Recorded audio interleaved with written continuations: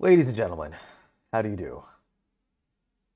Welcome to the Daily DCA, where I invest $1,000 every day into crypto and soon more, probably day after tomorrow. Yeah, I'm thinking, yeah, maybe Thursday or Friday, I'll drop to $2,000 or $3,000 a day into my favorite crypto. It's been Ether all this time, but we may switch it to something else.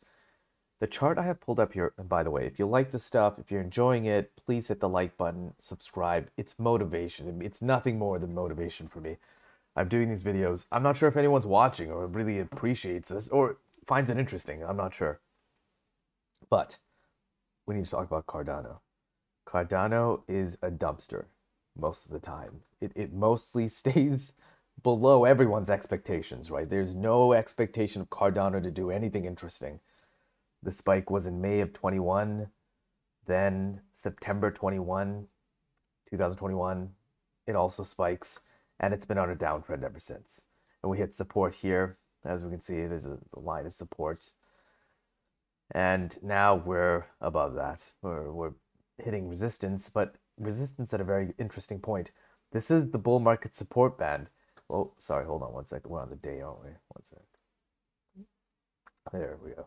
This is the bull market support band for Cardano. And we are in an interesting place here. Like if let me switch to if things continue, Cardano will soon become interesting again. It's not right now, but it could become interesting again, and I'm excited. I have a bag of Cardano, and I think it's a good project, but we will have to see. This is hype mostly from the Sunday swap token that's going to kick into gear soon, right? It's their first decentralized, it's their first DApp, and we're all waiting, holding our breath, kind of, the bag holders, of course, if this will actually happen and it'll be amazing or not.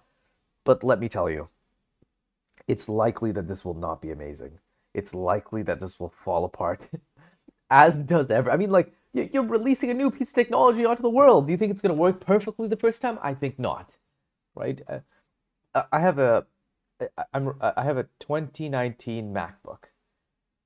The 2018 had issues when it first came out, and the first generation of things always have issues. I mean, there are cars and all, like, so many stories of so many different pieces of tech that have come out that are complete flops. I mean, just think about the first exam you took. It may have been it probably was difficult. I mean, there's so many examples. I expect this to fall apart, and this to probably come back down, unless this is an absolute, pass with flying colors, and we see it get into the bull market support band, and then maybe up past it, and then bounce above it, and then really get past these all-time highs. It'd be nice, of course. I wouldn't complain. I'd be happy to see this go up to $3, $5, $10. Wow, that'd be amazing. But there's a long way to go. What's the market cap? We can't see what the market cap is here. No, we can't. But 300%. It's pretty interesting gains. Yeah, I'm not sure about Cardano, but I'm hoping. I really do hope that this turns out positive. But let us see. By the way, have you Heikinashi? These are great. So we've been in a downtrend. We're going a bit on an uptrend. These are calculated differently from regular candles, the ones that we're used to. But this is pretty interesting. Big positive green. Let's see what this is like in a week from now. We'll check back in a week and see what the vibe is. Switch back to daily. That's nice. That's nice. Definitely nice. Just touching the bull market support band and getting a little bit of rejection. Let's see what happens. Let's see if let's actually switch. Let's spend a few more minutes here. Let's see. So, wait, this is not bad. This is not bad. So, of course, the bull market support band's a lagging indicator, but, we can probably make it into there.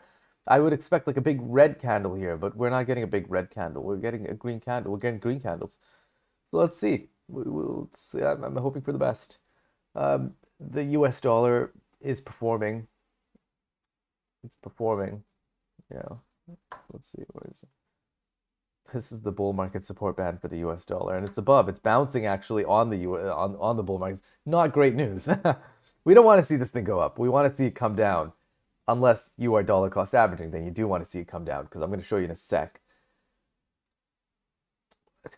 today's DCA done just 20 minutes ago. But you'll see here that I'm at 4752. That's interesting. I've been putting $1,000 a day, a little bit less, and I try to top it up. Well, the market's been coming down, right? The market's been coming down because you know what?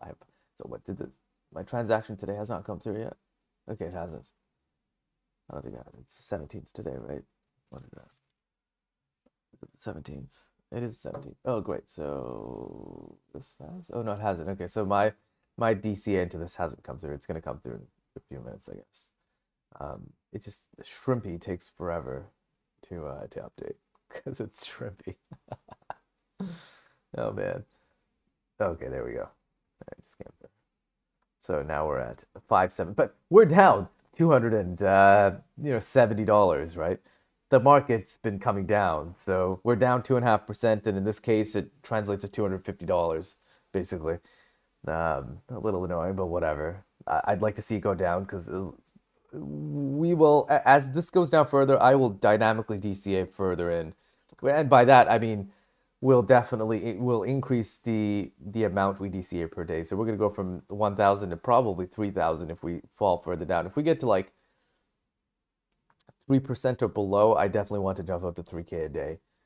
And then if we start going up, we'll dynamically DCA lower amounts. So I mean, we could even go as low as $250 a day if we really start peaking up. You know, like if we hit like a $5,000 ETH, I'm not so interested in dropping $3,000 a day and $5,000 ETH. I'm not sure.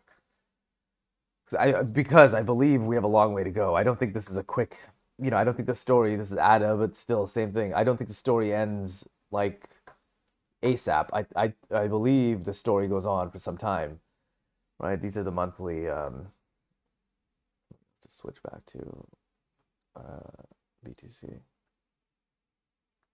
Yeah, and we talked about this yesterday. I don't think this market ends end of this year. I think it probably ends this year or early next year. That's what I think, but more likely next year. And so that means we're going to have some dips. I'm not sure if we're going to go much below this point, right? We might test these numbers again, but I don't think we're going to 30,000. I don't think we are, of course. I'm not sure, but we'll see. Let's see. So moving forward, I will not be topping this stuff up, right? I'm just going to let it run because like if we go down deeper or if we go up significantly, this whole thing, you know, loses its head basically. So we'll just keep going. Let's talk about what is this here? Yeah. Right. So it's an interesting week, right? If we look at the BTC charts, we're in this range, and are we going to break through?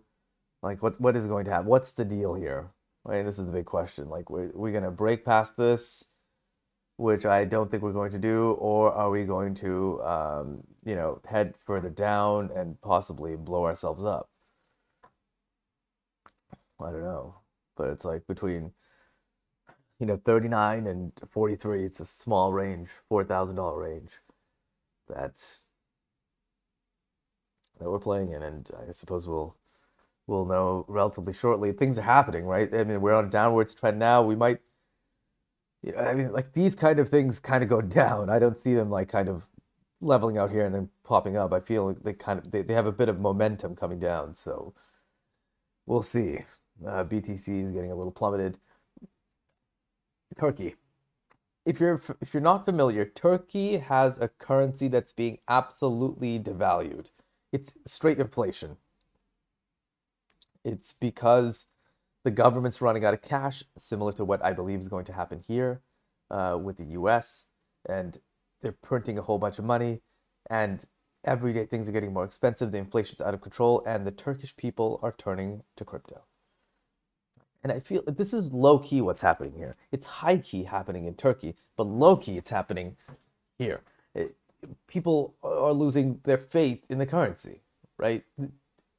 Have you seen what the cost of celery is? Or a chunk of meat? It's absurd. It's way more than, I mean, I don't, it's like way more. Everything's getting more expensive. And our wages aren't going up, right? It's not like we're making a whole bunch more money. Crypto's the way, I think. Right? Things are moving forward, and crypto's the direction to head in. Bad publicity, yeah, of course. It's like government sanctioned bad publicity. And the last story. This guy, this guy's an interesting story. If you remember a couple years back, this Canadian cryptocurrency entrepreneur died suddenly in India. Highly, highly suspect. And the people that they were invested lost a whole bunch of money. 215 million Canadian dollars. I have friends that still have money lost in this case. Really absurd. And his wife, ex-wife, widow, spoke up and just like she had no idea any of this was happening, which is reasonable if you're committing a giant fraud. And from my understanding, this was a fraud. Yeah, you probably wouldn't tell your wife. If you told your wife, like complicit, I don't know, complacent. I'm not sure. I'm really unsure, but it's an unfortunate scenario if you did die. If you didn't die, what a scam. Absolute scam. But those accounts are being tracked, obviously.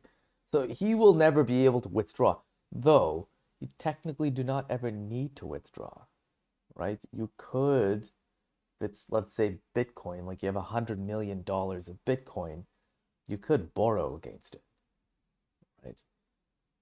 But I imagine whomever you're borrowing from would request that show us that you own this account. And that you'd run into some trouble there trying to prove that you own this account if you can't move anything. Because if you move something, then that account is active, and that whole debacle is kind of like the founder of the founder of Bitcoin was like, "Hey, listen, I am the founder of Bitcoin," and then the original accounts that Bitcoin was formed on, started moving, and then a public statement came out that this is not the founder of Bitcoin. It's really absurd. We'll talk about this at some point in the future. But yeah. Interesting. This is it for today. I wanted to show you one more thing. This is a little absurd, but kind of interesting. This is when Mercury retrogrades. So we have, these, and look at the dips when Mercury retrogrades. Mercury retrograde, death cross. Mercury retrograde. This is a little old. This was like December 21 was the last time he updated, but we have a death cross coming. We've already had a death cross, and now we have Mercury retrograde, and this is actually accurate. I can't draw on this, but this actually did go down, right? This went down, and we are well, this guy's actually predicting the future, because he did. We went right down to 39, and so we can click play, and it's gonna go right. That's unbelievable. He's super close, right? Very, very close. Now we have a death cross right around here. Right around there. So I mean, my suspicion is we're going to touch this line at maybe 39. Okay, great. That's the trend line. And then bounce up, and we'll see. Anyways, this doesn't, I'm not sure how much weight this holds. Jupiter and Pisces, what is this? What is Jupiter and Pisces? I don't know what that is. And that's in a box. So Jupiter and Pisces is a negative thing? Is that what he's inferring? But then he draws a line that goes up. I'm not sure. Very interesting, though. What's he say? Mercury retrogrades often have a huge impact on BTC. Wow, the 3 weeks before Mercury retrograde goes often marked a falling price, with the bottom coming in about the time Mercury retrogrades. Okay, this is usually initial drop with a few weeks of sideways action before the second drop. Interesting. Okay. I mean, I don't know if we should even be. Mercury goes retrograde January 14th, so we are now within that several week period that we've already seen falling prices. Interesting. And there's a full moon on the 17th, which is today, and over 80% of the time, full moon coincides with the local price bottom, and the new moon coincides with the local top, plus or minus 2 to 3 days. The full moon is January 7th, which is a Monday, and also MLK, whatever. I would expect to see the local bottom within a few days of the 17th. Wow. Okay. So this might be something that we want to come back to and see how accurate this is. I think the current downtrend will continue another 2 to 3 weeks until around the weekend of January 14th, dropping to around 39K. Wow, is this guy right on point? What is this?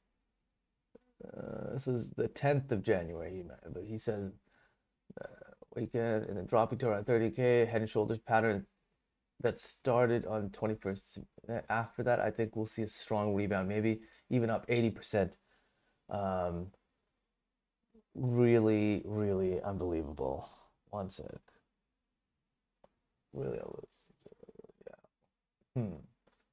Last year we had about 90% pump during the first retrograde of the year.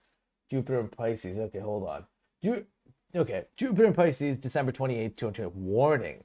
This is one astrological factor that may screw up the strong rebound in mid-January. Jupiter in Aquarius was very strong for BTC most of 2021. But Jupiter slipped into Pisces for almost 3 months during 2021. From May 31st, yeah, I think this is what caused the 50% price drop. If we don't see a good rebound in the third week of January, Jupiter and Pisces may maybe putting a damper on things like it did for them. Okay, interesting. Oh, possibility of repeat of the 50% drop we experienced the second half of May 2020, perhaps falling to 29K. I don't anticipate this, but it's worth keeping up. How interesting. What do people think? Thank you, Brian. So we have whale intelligence, psychic medium. Damn, pretty close. I mean, yeah, this is a good point. This is pretty damn close. Unbelievable. Okay, well, so this is May, and this, yeah, okay. So the first half of May we're okay. Second half of May we fall. So he thinks because it's Jupiter and Pisces, because we just, well, how interesting. Okay, so we just switched into Jupiter and Pisces, that things will, I mean, well, you know, it should have happened here now to really take effect, but okay. Jupiter and Pisces, that this might be invalidated and we might actually make a dump to 29, which is right here. Hey, listen, I won't be complaining. My dynamic DCAs will be jumping up. And hey, we talked about this before. Make sure you're also doing this. $1 a day, $5 a day, $10 a day, $10 a week. I don't care. Just do something. Don't just passively watch me. It's just, there's no point. Interesting. Let's keep an eye on this. I'm going to bookmark this and we will come back to this. Let's see. Yeah, okay. Moon phases trading view. We'll come back to this in a week and we'll see what how this holds. Did it age well or not? Well, aside from that, these are the updates for the day. We're at about $5,700, 6,000 DCA'd in so far. We've lost a little bit, $270, but not that bad. $273 and 33 cents. But let's keep an eye on this and keep going. I'm excited to chat tomorrow. Have a good day, guys.